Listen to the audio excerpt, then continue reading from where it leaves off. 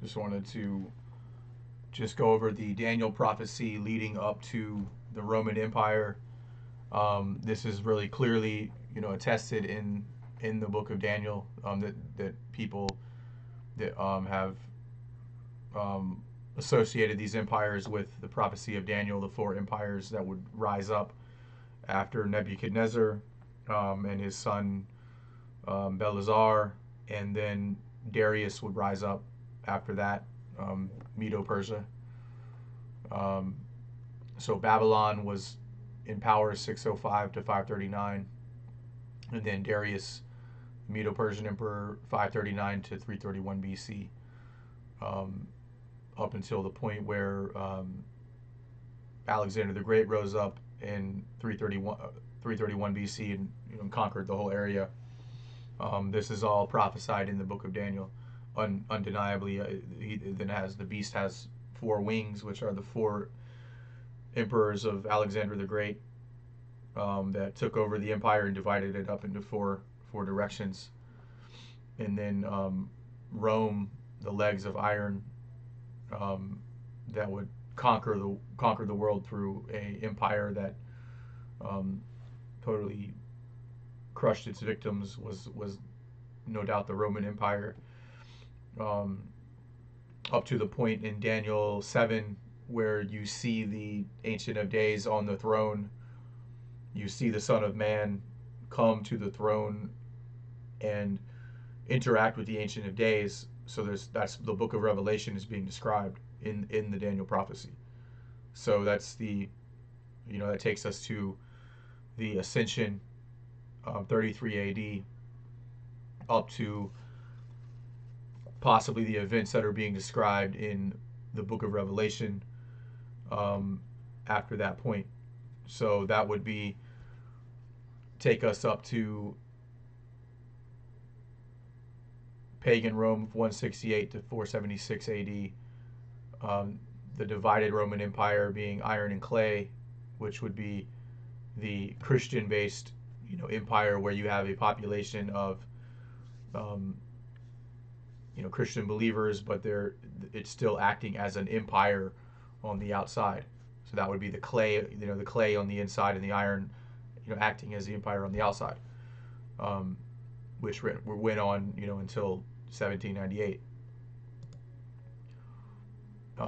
Here's the Roman Empire in 117 AD at its greatest extent.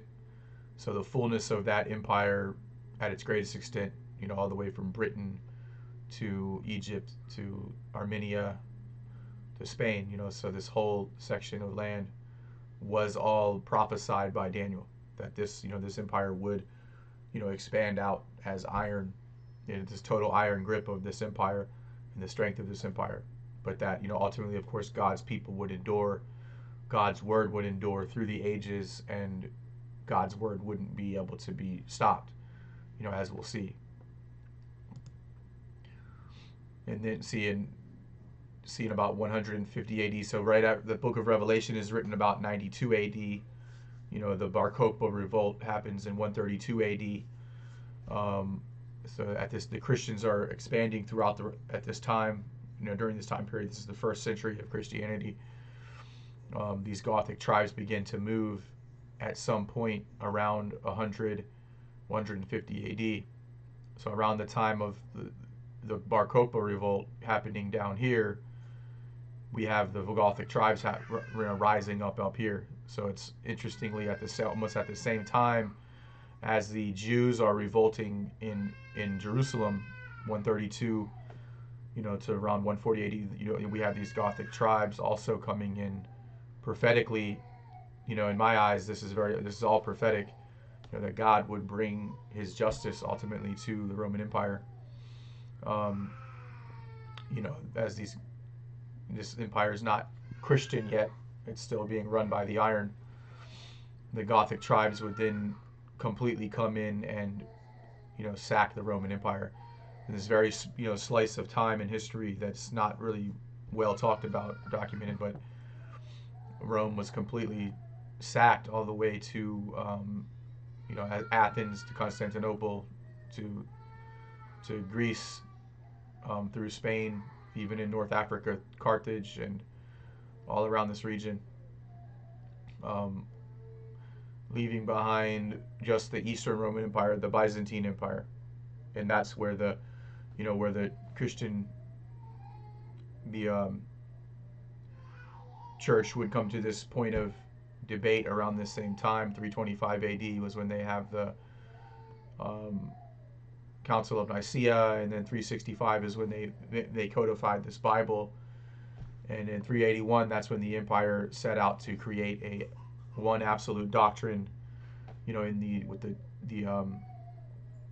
the empire having this one absolute doctrine of the Bible, of the New Testament, and that would be the Trinity doctrine, being coming to the clay and then being used in the iron of the empire. So they would go on to conquer these Gothic tribes, and these Gothic tribes all actually became Arian Christians. Believe it or not, they would all go on to become Arian Christian because of a Gothic apostle or preacher that went to these tribes somewhere up in here and preached to them, and they all became Christian. They all became Christian, and as they spread out, and at some point this all became a Christian movement of Arian Christians, just not the Eastern Roman empire of this Trinitarian belief system, but Arian Christianity flourished for this time period. And here's the actual remains of the Arian kingdoms under the Gothic tribes, and this would be the green is of course the iron and clay, the empire that would spread back out as a iron empire with the clay as the Christian population inside of this empire, as you can see here. So these would be the Kodashim of the prophet Daniel, mentioned in the prophet Daniel. So you have all these empires being mentioned, and it talks about how these Kodashim would rise up and resist, and they would come back to take the lands. God would give the lands back into the hands of the Kodashim, and this is what happened in this time period when these tribes somehow miraculously were able to take over the land of Rome. It's almost miraculous that the Bar Kokhba revolt happened, and then these tribes took over decades later. And here is later, as the remnant of these Waldensian groups, even throughout Rome and Italy and Alps, that were resistant, those who were resistant to the expansion of the Roman Empire, the Byzantine Empire reconquering their lands, and you had many people who were still resistant to that for centuries and didn't really totally disappear.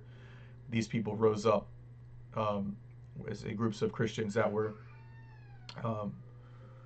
thought that the empire had forced its way onto the population and forced this Christianity on people through an empire basis, and they resisted that all throughout these areas. This Waldensian movement really took on almost like a early Protestant Reformation of resisting the grip of the iron of the empire while wanting to keep the spirit and the soft clay, that keep the people humble with God's spirit at the same time. And so that became that was the early basis of the Reformation happening. So I believe this is all prophecy. This is all prophetic of God's glory ultimately coming to fill the whole world. As these empires all dissolve, we're left with nothing but God's glory and God's kingdom in the end. That's the stone that is cut out without hands. It says in Daniel, he talks about a stone cut out without hands. In other words, it's not being built by man conquering, this faith, this religion, the glory of God is not going to come by people conquering the world and forcing people to believe one doctrine, the empires have done. So it's the coming of the glory is going to be through realization, through it's going to come at the end. It's going to come by total realization, by people all realizing, this is the truth, this is the way it is. People coming to a resolution that there's nothing else. There's only, all that's left is God's glory.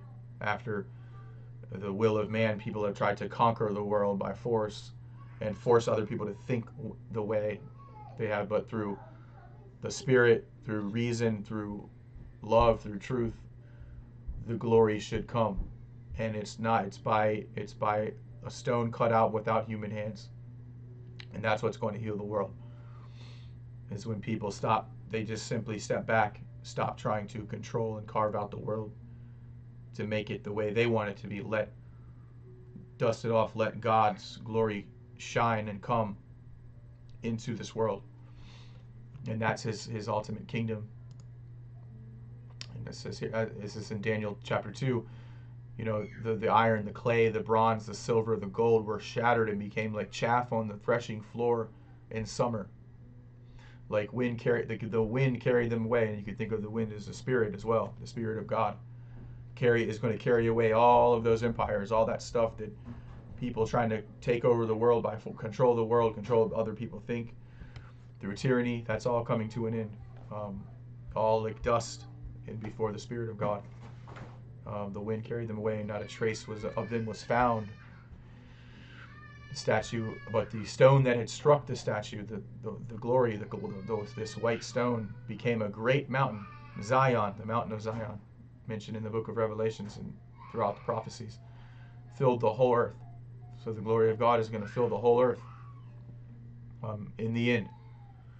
And that the will and control and tyranny of man is not going to stand. It's like dust before the Spirit of God. It's all going to be just wiped away, gone before God's Spirit. That all those efforts will come to an end, will be folded up.